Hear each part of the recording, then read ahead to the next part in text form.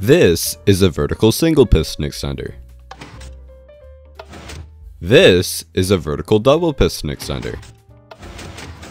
And this was a mistake. Yep, that's right, for 100 subs, I've gone back to my roots and I've made yet another one of these big chonkers. Since I've got 100 subs, I decided to make it 100 pistons long, which means every single one of these pistons represents a human. That is a lot of people stacked on top of each other. That probably hurts for the person on the bottom. This is basically my previous design that I showed in my previous piston extender video, but with these extra 2 blocks on the left here that basically make it able to push more than 12 pistons. Otherwise, you run into the push limit. Here, I'll show you how it works. When I flick this lever, it starts centipeding up like a centipede.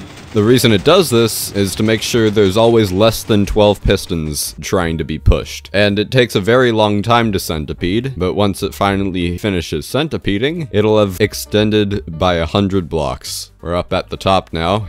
Feels kind of scary up here. I could fall, like, ah! Anyway, as we skydive to get back down to the lever, I can also show you how the retraction works. We flick the lever again, and all of the pistons retract, and once it gets back up to the top, then it'll do the retraction thing that I showed off in my previous piston extender video. Watch that if you care to know. Anyway, that looks like this. This is also the part that takes the longest. Quite fun to ride down on, although it does take an absolute eternity. By the way, I placed every single one of these blocks by hand. It's probably the biggest mistake I've ever made.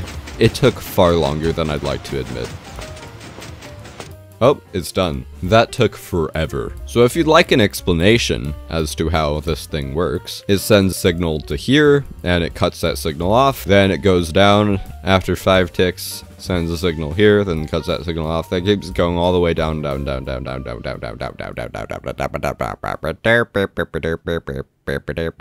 until you get to the bottom, and at the bottom it just holds it on so it can extend fully. Up at the top there's another torch to the side here, which goes into a pulse extender to make sure it doesn't misfire. Once the system's turned off, and this torch has been off for long enough, and the pulse extender runs out, then it'll pull this piston back, which sets off the retraction circuit. Watch my previous video if you want to know how that works. So I've shown you this part, pretty simple, and I've shown you this part, also pretty simple, so if you want to replicate this, just follow my previous tutorial, and just copy what you see in the video, because I'm too lazy to make a tutorial for a 100 piston extender. That would be another mistake, and one I'm not willing to make. But anyway, thanks for 100 subs. I can't believe 100 actual people decided that they wanted to subscribe to me, but I'll take it. If you're not subscribed already, well, you've been missing out on not much, really. My videos are kinda trash. But subscribe anyway, because it makes fun number go up. Bye.